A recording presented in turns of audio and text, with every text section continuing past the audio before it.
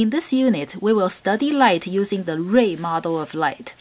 Our normal experience tells us that light travels in straight lines called rays. The study of properties of light using light rays is called geometric optics. For example, we can use ray model or ray approximation to illustrate the reflection of light. When light is reflected off of a smooth surface like this mirror, we have what we call specular reflection. The reflected rays follow the law of reflection. The angle of incidence equals to the angle of reflection. Again, these angles are measured between the rays and the normal line, the line that is perpendicular to the reflecting surface. When light is reflected off of a surface such as this piece of paper, we have diffuse reflection. For simplicity, we can look at diffuse reflection as reflection off of a microscopically rough surface. One beam of incident light produces reflected light rays in all directions.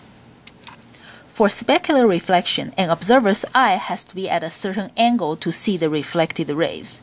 For diffuse reflection, reflected rays can be seen at all angles. That is why when I shine this laser beam on the paper, this red dot can be seen at all angles in front of the paper. When we see something, it means at least some light from that thing reaches our eyes. For example, we see the filament of this light bulb, either because the light it reflects reaches our eyes, or the light it emits reaches our eyes. For specular reflection off of this mirror, we cannot see the incident ray or the reflected ray, unless if I put something here to produce diffuse reflection so we can see the red light. Of course, in this case, we do see a faint red dot right here on the mirror because there is a little bit of diffuse reflection off of the mirror. I can also help you see light rays by spraying some of this canned smoke in the air. Here we have the mirror and white paper.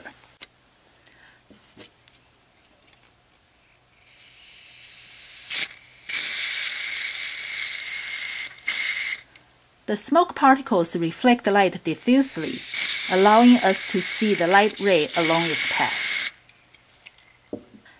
This is specular reflection and the diffuse reflection.